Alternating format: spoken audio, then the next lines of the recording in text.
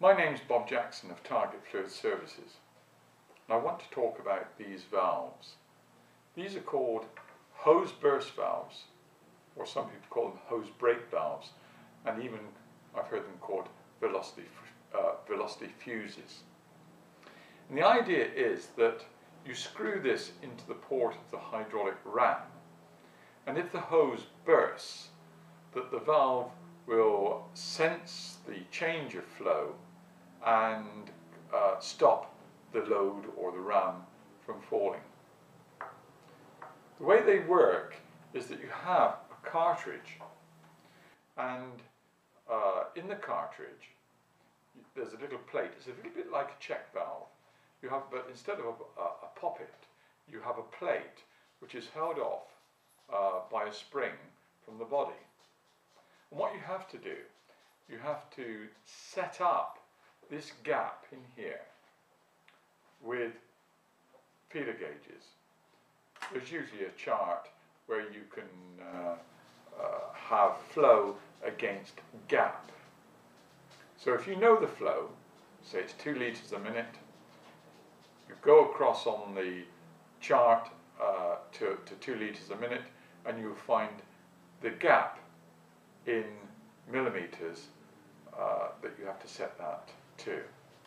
And it's easily done by a small nut on the back. And how it works is that under normal conditions, the flow will pass through this valve. But if the hose breaks, the pressure across the valve, we call it delta P, will also increase, and it will overcome the spring and close this plate down onto its seat, closing off the flow. The problem we have with these valves is that they're quite difficult to set up. You can set them up with the feeler gauges, but often they either close prematurely or they won't close at all.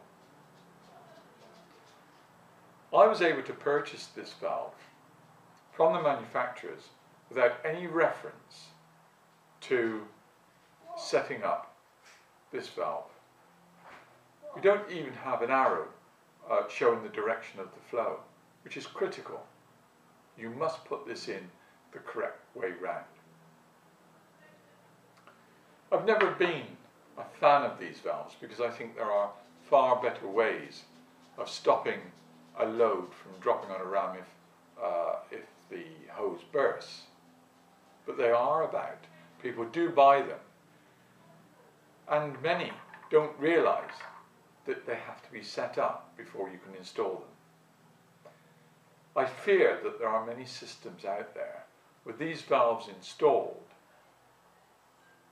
and should a hose break, it will be in the lap of the gods whether the load will stay where it is or fall, maybe causing damage or even worse, injury.